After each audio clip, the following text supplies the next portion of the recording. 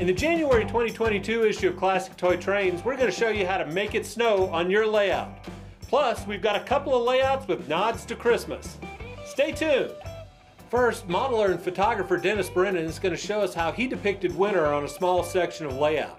He's also going to teach you several more techniques to make your layout more interesting. Next, we'll journey to a winter wonderland as we visit Mike Mitter's S-Gauge layout. A section of it is dedicated to everything holly and jolly about Christmas. And while we're on the Christmas theme, you'll read a story about how two brothers enjoyed a layout their father would set up every holiday. Do you have a locomotive that has no horn?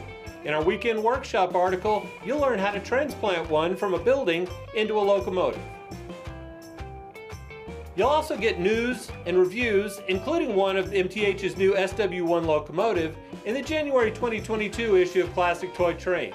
Subscribe now and get every issue. And visit trains.com/CTT.